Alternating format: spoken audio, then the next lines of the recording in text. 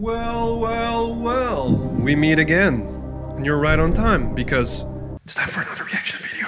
Oi pessoal, tudo bem? Eu sou o Felipe e hoje nós vamos reagir a artista incrível. So, the reason I was speaking Portuguese is that we're going to be reacting to an amazing artist today that I have a special kind of connection with, if you will. He's an artist from Brazil, from Sao Paolo, where I lived as well for 8 years. I'm half Brazilian as well, so I feel like kind of related to this guy in a weird way. But without further ado, we're going to be reacting to Mike Azevedo. So Mike Azevedo is an artist that worked on multiple big projects and is currently right now an art director for MAR.Studio, which is a digital art outsourcing studio that is founded by himself, and which is pretty cool. You can check it out. And but without further ado, right now we're just going to be taking a look at his ArtStation page. So let's do it. So if we take a look at his older works right here, we have a epic dragon of massive proportions, but also epic in his crazy control in controlling multiple lighting sources. Okay, what he's doing right now is adding three light sources at once. So we have like the main light source that's coming kind of in front of the dragon, you know, sort of hitting the shoulder, the face. This like cool light, it's like cool bluish light. And then we have the other light source that's coming more of like of its environment, like the lava. That color, that warm color of the lava is gonna hit his chest a little bit. That's what you're gonna see here. And then in the back, in the background, like this holy, another warm light is coming, hitting him from the back. And then we have all these three different light sources coming from different angles, making this piece look absolutely epic. And I don't like that word, but for this piece, I have no choice. Mike, you don't leave me any choice. I have to use this word, epic. It is epic. We also have on his wing subsurface scattering because his wings are kind of translucent.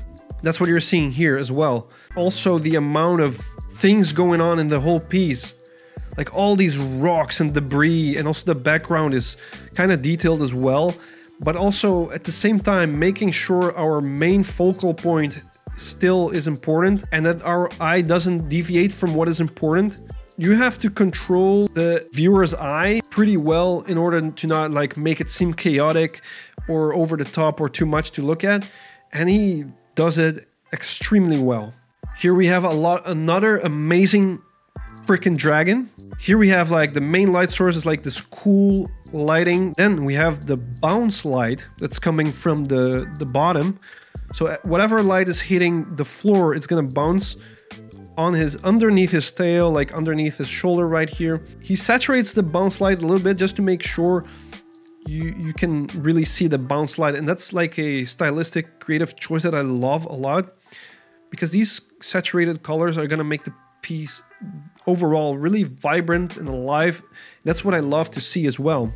And then because we have a lot of cool lighting, what's a genius thing to do at this point? What does the genius Mike Azevedo do right now at this point? Okay, we have a lot of cool lighting. We make the really warm background that contrasts the silhouette of our dragon. But also the really warm light that's coming from the back is gonna travel and hit a little bit of that tail here. You know, you can see that. And it's a little bit desaturated and less intense compared to the background color, because the farther the light has to travel, the more it diminishes. So the light on his tail right here is not going to be as intense as the background, right? So we have all these beautiful harmonies of colors and lighting dancing with each other, but we were never losing the main focus of the silhouette. Design is crystal clear, everything is readable, and our focus is always on what's important, our main focal point, the dragon.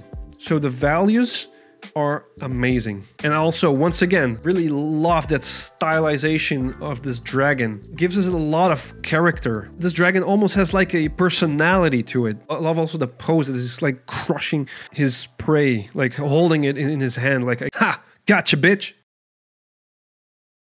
Gotcha, bitch. So let's go to the next one.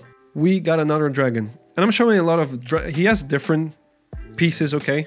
So I want to make sure you know that he has other subject matter as well. But I love dragons and he does it so well. And this is such a good narrative illustration. What's so different about this one is the composition. So in terms of composition, you can do a lot with lighting to navigate the viewer to what you want to look at. So the rest of this dragon's body is in complete shadow, right? You can still see it, but it's pretty much in shadow. There's a light source coming like from the top or from the back, hitting this dragon's face.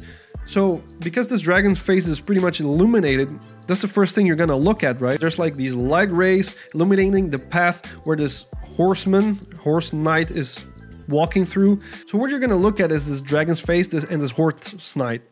Like there's a beautiful piece of storytelling just by, you know, navigating the viewer's eye with just lighting. And then whatever is in shadow is more desaturated, and whatever is hit by light is more saturated. As you can see, like this is really beautiful green leaves that is being hit by the light is very saturated, and everything in the dark is kind of desaturated. And then there you have this beautiful balance between the colors, beautiful balance in colors and lighting. If everything would be saturated, then it's kind of jarring, right? Like, my eyes. You don't want that, and he knows that. So let's go to the next one. Now, this is a dragon from League of Legends. I just want a moment of silence to really appreciate the beauty of this piece. Guys, oh my god. Oh my god. Oh. This piece is so beautiful. The perspective, the pose, the foreshortening, and the elements going into perspective, the colors, the beautifully saturated colors. There's a lot of good things going on in the background. This whole world that you can see underneath this dragon. And it's beautifully rendered as well. Elements pushed in front and even going outside of the frame, like to make things appear more, like even bigger. You can really almost feel the painting, if you know what I'm saying. And again, the stylization is something that is uniquely... The stylization is something that is uniquely Mike Azevedo. There's something about his style that you look at it and it's instantly, you recognize it. I feel like that's one of the coolest things about his art as well. So I want to show this piece because I think it's really important. I think it's really cool because it shows something. It shows something very important about this artist. This piece is called João o Gigante, which translates to Joe the Giant in English. You can truly see that he understands the basics, and when you see artists roughly sketch things out, like sketch an art piece in its most rudimentary state, and that looks already super good, you can see that this guy really understands his fundamentals and just needs a few brushstrokes to just make it look insanely good. You can see like this very rough brushstrokes. You can see these brushstrokes, you know, but once zoomed out, it looks perfect already. And that's because he doesn't need to go into detail to make it look good.